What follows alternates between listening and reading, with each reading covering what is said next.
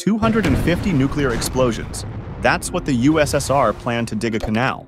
They wanted to connect the Pechora and Kama rivers to redirect the water flow into the Volga and then into the shrinking Caspian Sea to save it from drying up.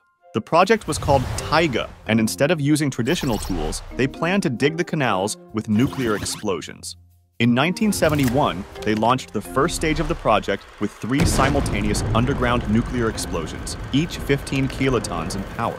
As a result, a canal 700 meters long and 380 meters wide was formed. Scientists were convinced that the test was safe. However, the radioactive fallout spread beyond the borders of the USSR, resulting in widespread environmental pollution and triggering a strong negative global reaction. So the project was shut down. The site of those 3 explosions eventually became a lake, later named Nuclear Lake. Even today, it still has elevated radiation levels.